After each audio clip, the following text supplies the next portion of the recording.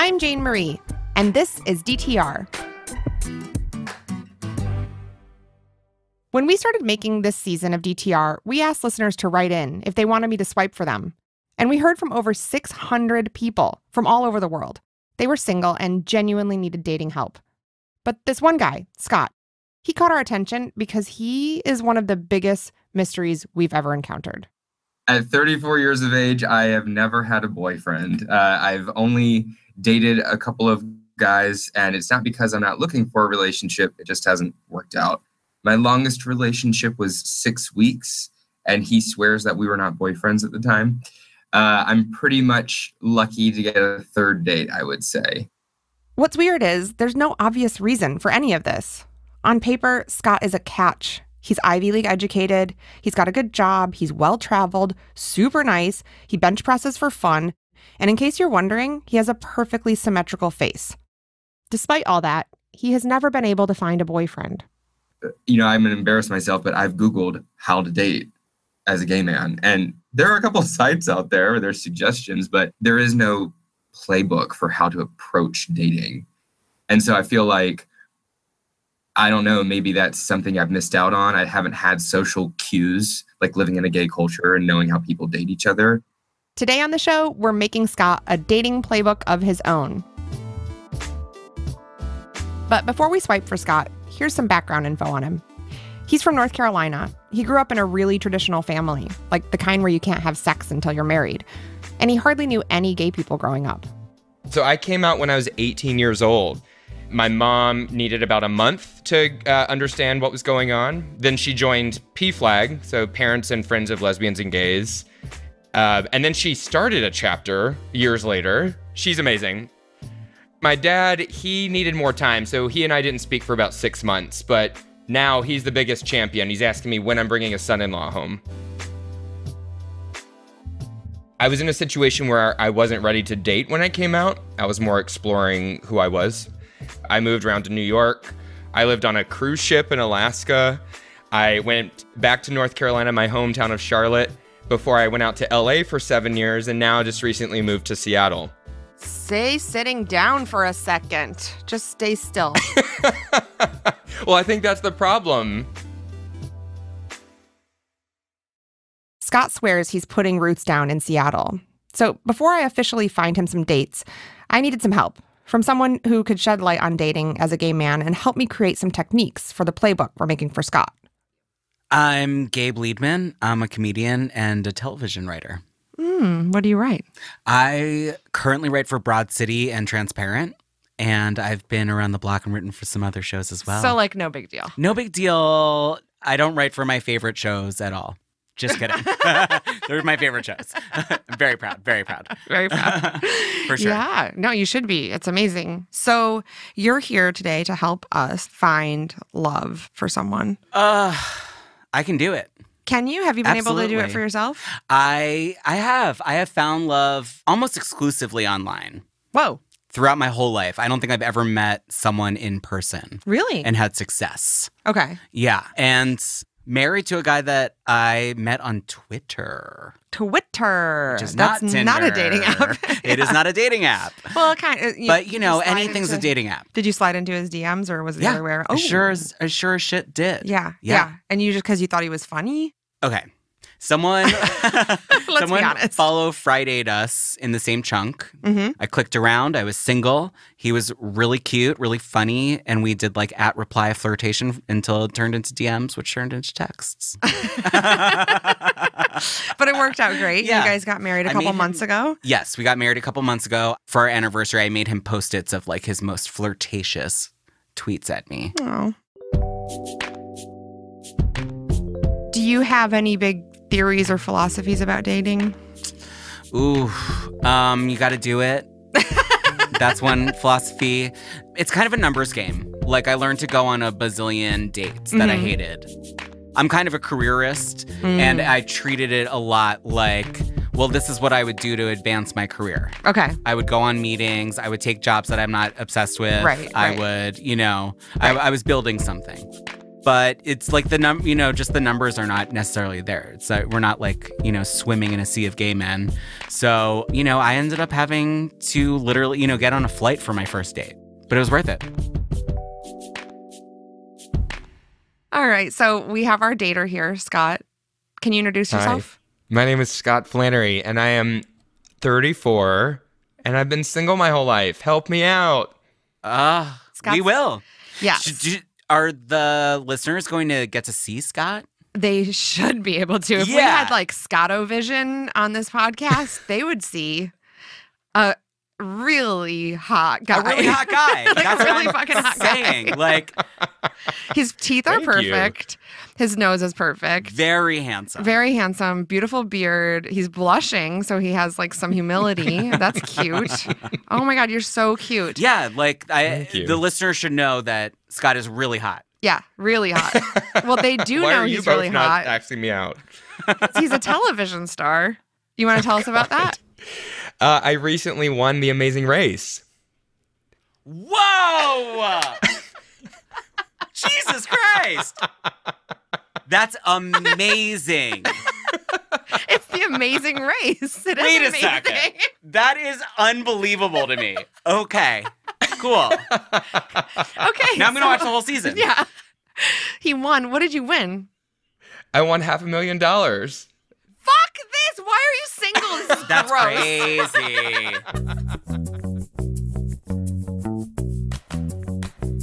Yeah, you're cute, man. You're just really really hot. That's what it is. Yeah.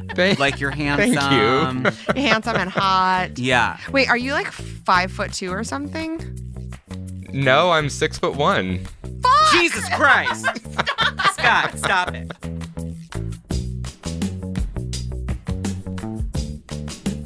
Okay, what is going on here? This may be our toughest challenge yet.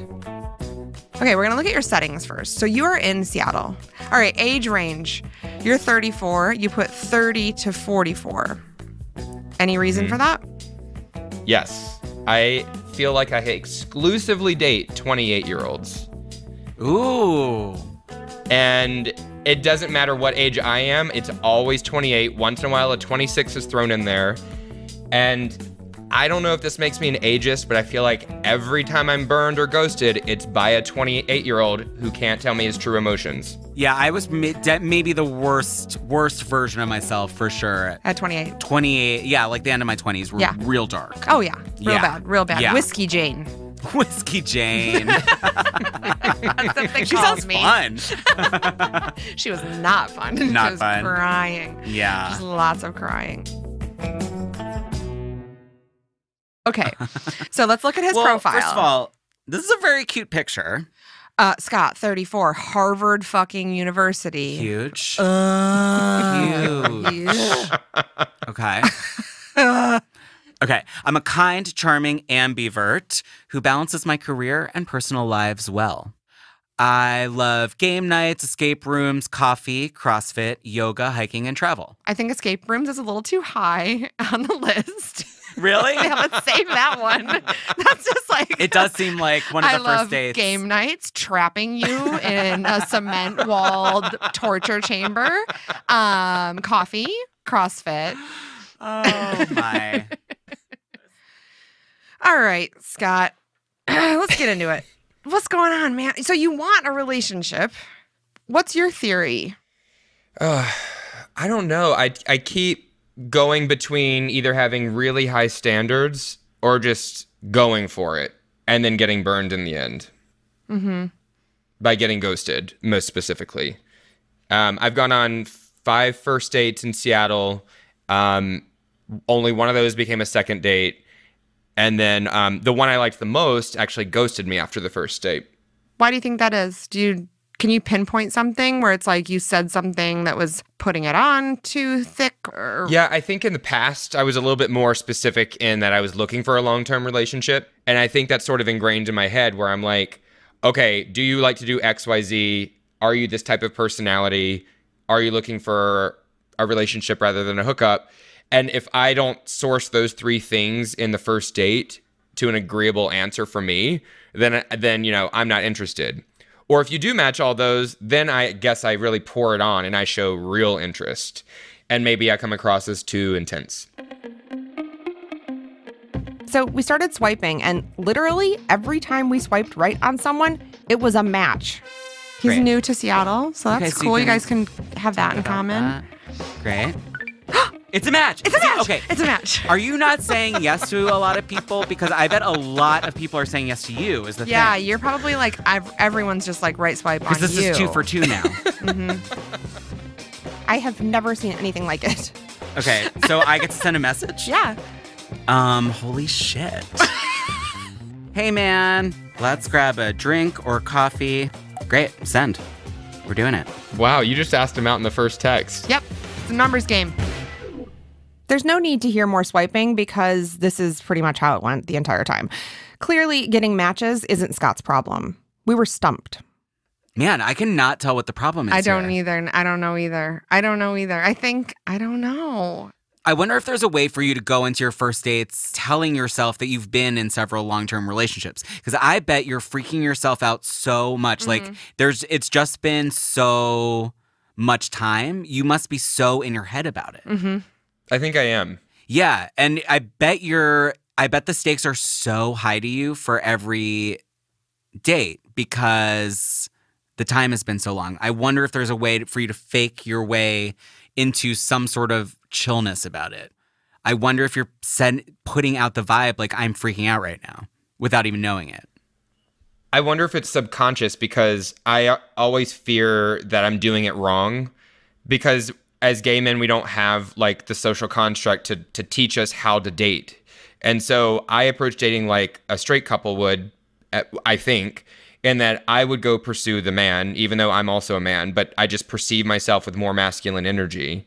But by being gay and dating other men, you're already not conforming with those gender stereotypes. So give yourself permission to just not have to live up to the idea of being a man. You're already like, by a lot of people's definitions, quote unquote, not being a man, right? So you can throw shit like that out the window. You can make it up. Totally. You can make it up. I think also like you need to up your numbers. Swipe right more. Go on more dates. Smell them. Smell them. Get next to them. Smell them. I always kiss guys I didn't even like. Me I just too. Always, I've kissed everyone. Always kissed. That was why I asked that. Yeah, just to make sure. Just to make sure. Yeah. Because sometimes you kiss You and then always you're like, kiss? oh, yeah. Yeah. Like I would be on a date like, because you kind of know in like 2 minutes if you're like, you know, nah. You're that guy. I am that guy. I had that already in Seattle. He like went for it and stuck his tongue in my mouth, which was fine because he was cute and I had a great date. I asked him out for a second one and he was like, oh, I'm not interested.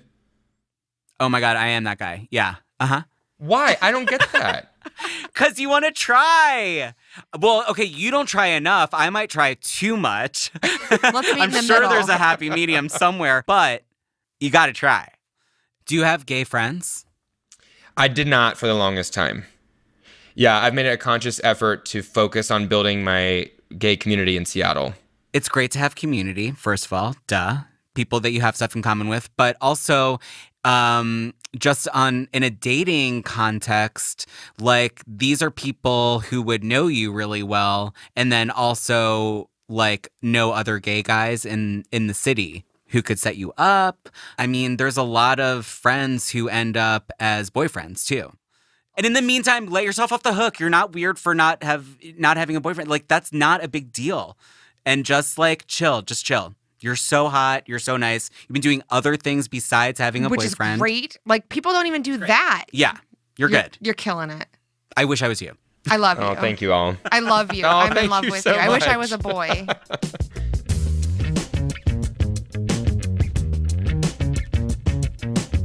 After the break, we follow Scott on 2 dates, and it's going to be amazing. Oh, yes, get it.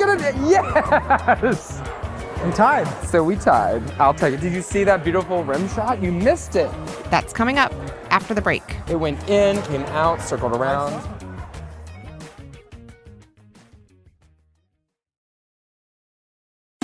This episode of DTR is brought to you by Hawthorne Cologne. Hawthorne knows that not everyone is an expert when it comes to buying fragrances. It asks me for my name. It says, pleased to meet you. First, how well do you know your fragrances? I'm going to go with clueless. That's Gimlet Creative Associate Producer Jorge Estrada, who sat down to take Hawthorne's cologne questionnaire, which uses body chemistry and lifestyle data to deliver tailored scents. What's your drink of choice? I'm a fan of a nice cold beer. 75% of taste is aroma, which Hawthorne takes into account when matching you with 1 scent for work and 1 scent for play. Okay, cool. So I just took it. Wow, it nailed me. So they suggested 1 bottle that's for work, that's citrusy and woody. And for play, they suggested a woody and fresh scent. It doesn't look like either one of these are anything that my dad would wear, so that's great. It's definitely a plus. Discover your scent today by going to hawthorne.co and use code DTR to get 15% off your purchase. That's hawthorne with an E.co and use code DTR to get 15% off your purchase.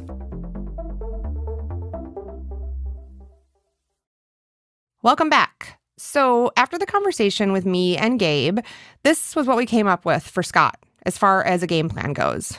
1, we wanted Scott to up his numbers, so just keep swiping right and that will happen automatically. 2, we challenged him to kiss on the first date. 3, we wanted him to scope out the gay community in Seattle. And 4, we just want him to chill out. Let's see if he follows through. We're here in Seattle, ready to follow Scott on date number 1 with Justin. Justin is 32. He's got scruffy black hair with a perfect part down the side. His profile says he loves traveling and craft beers, and like 3 of his 6 photos, he's wearing a red flannel shirt. Is really cute. And right away, Scott was following our advice. I asked him out in the very first text. I think my line was, "Hi, I like your scruff. You should show it to me in real life over drinks," or something like that. Get it, Scott? So the date begins. How's it going? Good, nice to meet you. Nice to meet you too. They chose to meet up at a craft beer bar that also has indoor mini golf. They talked about Seattle neighborhoods, politics, where they went to college, flannel, granola, and finally, it was their turn for a little putt-putt. Well, you keep scoring. All right. It's all you. You get to go first. Yeah, well, I mean, you have some strokes. That's what he said. That is what he said. Want to know what else he said? Oh, yes, get it. Yes! We tied. So we tied. I'll take it. Did you see that beautiful rim shot? You missed it. Yeah. It went in, came out, circled around. I saw. Why are you setting me up?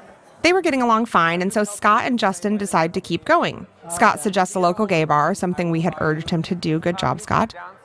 They get to the bar, take a few neon green Jell-O shots, and right away the conversation got personal, about topics that Scott doesn't usually get into on a first date. Here's Scott. So, what are you looking for in a relationship? Someone who can challenge me. Someone who is willing to make themselves vulnerable. Oh, that's a big one. I haven't heard that one before. Yeah, like, I have nothing to lose. Like, for me, being as open as possible, if I am as authentic as I can be, then it is what it is. I have been taught from an early age to be very guarded and really be hyper aware of my actions. I'm loving everything that you're saying because this is exactly the root of what I'm learning right now, I guess. Because my role models are all these people who have healthy, straight relationships, and something that I've recently learned about myself is that I model my potential relationships after those heteronormative relationships. Exactly. And I know I'm 34 now, that'll be 35, and I'm just now learning that I don't have to live by the heteronormative reality. I get to live by the reality that's right for me. And that's liberation. All right. We got in deep tonight. That's what he said. After that, they ate some fried Oreos. This bar sounds more like the county fair than a bar, which is great. Anyway, fried Oreos down the hatch, and it was time to say goodbye. So for us, this is the end? Yes! Well, it was nice meeting you. It's nice to meet you too. No, I had fun, for real. I had fun too. Well, you have my Tinder. Hey, thanks for the conversation tonight. It meant a lot. Yeah, of course. It's very helpful. Did you guys hear that? They kissed. We did it. The podcast ends here. Just kidding. Here's Scott at the end of the date. I came into this not knowing, quote unquote, what my issue was, right? And I get kind of assessed by two people, Jane Marie and Gabe, and they're like, this might be something you need to think about. I reframe my date that I had tonight with that, and then the actual date comments on the exact issue that was discussed. And it's like, oh my God, this is the universe telling me something. That issue being? The issue being, like, I need to be my authentic self.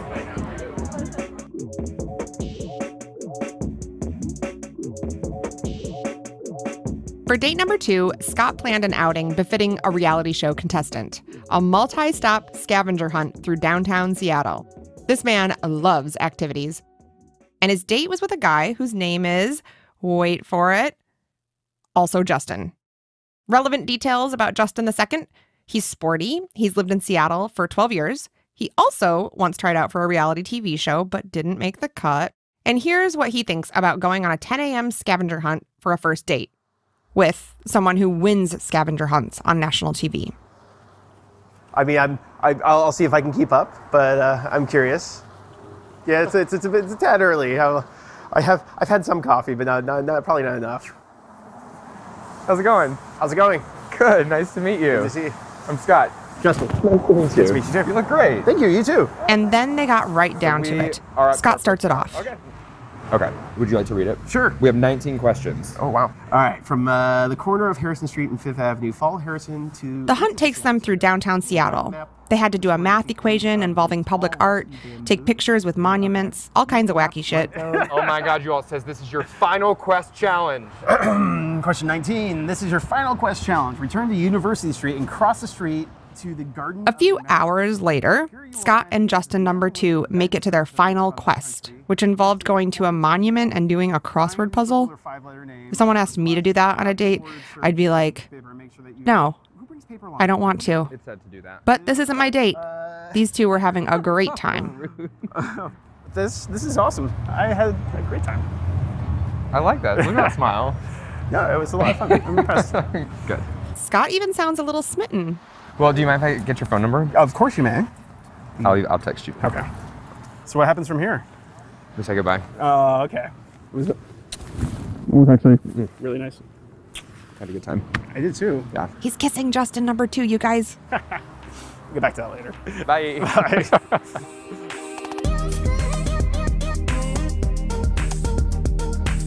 At the end of the date, Scott debriefed with our producer. What was that, 3 kisses at the end? 6. 6 kisses? Yes. All right, rate that date. That was like a 9. Jesus. An 8, 9. 8, I'm gonna give it some room to grow.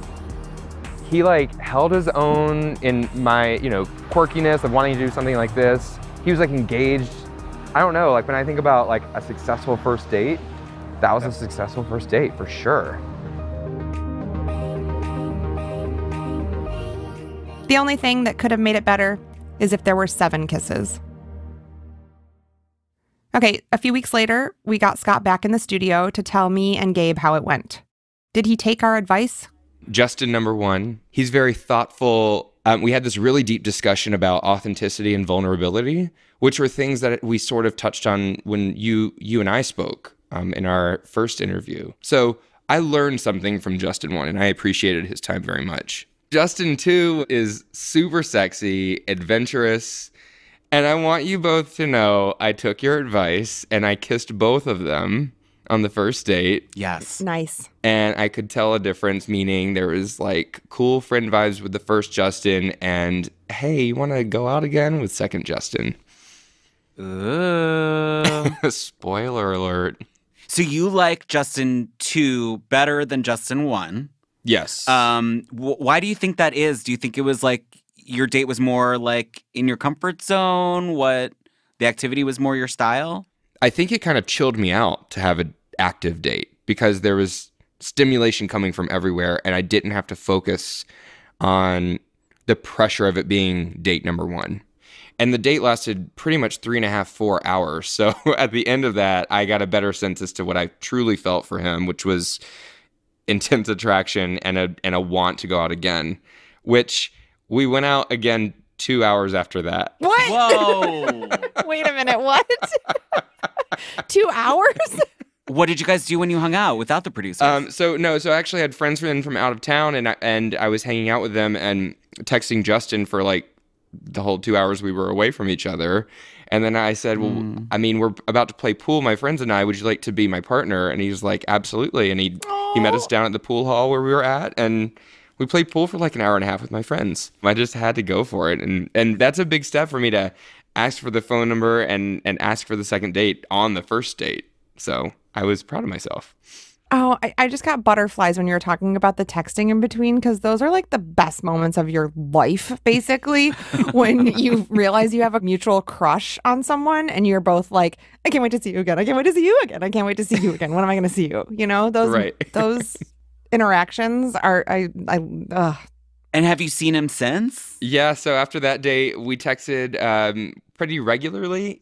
So I took him out to a fine dining restaurant Sunday night, and we have another date scheduled this weekend. Oh my God. Has this experience with him shed any light for you on like why you've been single so long? No, there's a part of me that feels like I've been doing it right. I've just been doing it my own way and thinking it was wrong. So for example, taking him out to the restaurant, you know, I told him, I was like, I am going to pick you up. I'm going to take you, and it's going to be my treat, which is a very, I would say, heteronormative way of a guy picking up a girl, right? And that's the way I've been, quote unquote, taught. And he liked that. He didn't see anything wrong with it. And he actually reciprocated by saying, well, thank you for treating me tonight. And so I want to treat you next time. What do you hope happens? I actually scare myself a little bit because I instantly go in my mind to like, is he the one? And the purpose of dating is dating, right? I'm trying to train myself. Dating is no longer a means to an end, which is the way I thought it was when I was growing up. Yeah. Yeah. That's where I'm at right now. What I'm excited to experience is that that give and take of a relationship. Like, what is it like to support somebody in their life, like in their goals or in their experiences? An example is this. I actually, big news, just bought a house this week, but Justin knew I was going to put a bid in, and he also knew when I won the bid. He was texting me and saying, this is great, you're gonna have a place to call your own. So he's being super supportive, and it was just like a peek into what a relationship could be. Like someone who's excited about your success. And what I'm excited to see is, what does that look like in the long term? And when life challenges come up, me and Justin, or me and someone else, can grow together. And that's super exciting for me, because that means I'm going to be a better person in the long run. That is so sweet. I'm like, That is really crying. sweet. She's actually crying. I'm sorry. It's just such a nice, Yeah.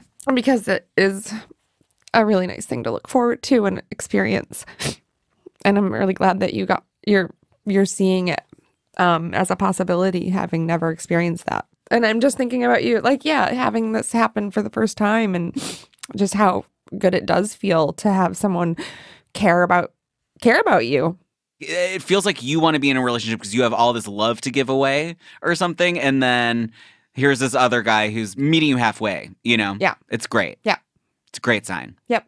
It was just nice to see he knows that I'm learning this, I'm taking my first steps, and I'm excited about it. Because I think there is a stigma associated with a 34-year-old who has never had a relationship. You know, what's wrong with you? Yeah.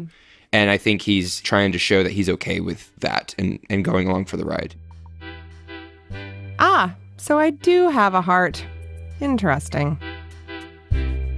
What made me so emotional talking to Scott was thinking about that super sweet text message he got from Justin about his new house. I spent half my life not getting that text. Don't get me wrong, I was in relationships, but those little reminders that just say, hey, I'm rooting for you, I'm thinking about you. For a lot of us, that is the relationship. Feeling truly cared for the first time, whether you're 34 and never had a boyfriend, or you're 39 and have had more than you'd like to admit, it's a stunning feeling when it happens. And if you're going, what is this lady even talking about? I get that text every day. Then congratulations.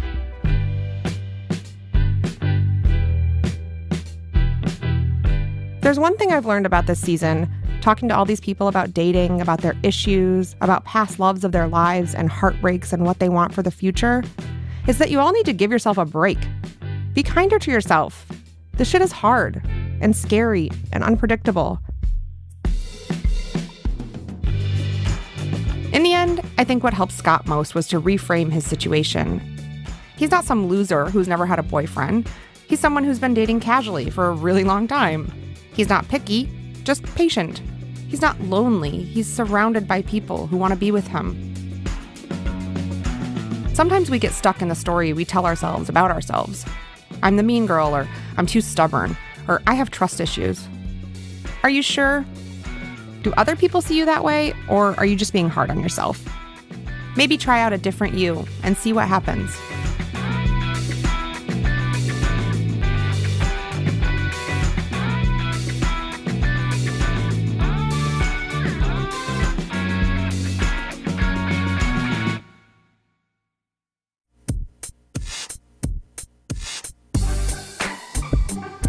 DTR is a branded podcast from Tinder and Gimlet Creative. This episode was produced by me, Jane Marie, Julia Botero, Garrett Crow, Caitlin Boguki, and Matt Schultz, with help from Casey Martin and Ben Kiebrick. Nicole Wong is our senior producer, Nazanin Rafsanjani is our creative director, Zach Schmidt and Katherine Anderson mixed this episode. Additional production by Little Everywhere. Special thanks to Victoria Barner, James Cabrera, and Princess Harlow. This is the season finale of DTR. No! Thank you so much for sharing your feedback, your reviews, your stories. We've had so much fun this season. Stay in touch. I'm on Twitter at CJaneMarie, that's S-E-E, Jane Marie. And you can follow Gimlet Creative at Gimlet Creative and Tinder at Tinder. I'm Jane Marie. Thanks for listening. Bye.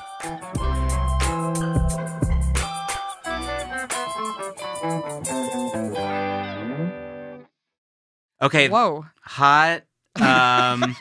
Sweaty Scott doing back squats at a sort of a CrossFit gym. You've got longer hair. I'm biting my fingernails right now. This is like Jane really likes this one. I really like this one. And we're getting a thumbs up from Julia too. Okay.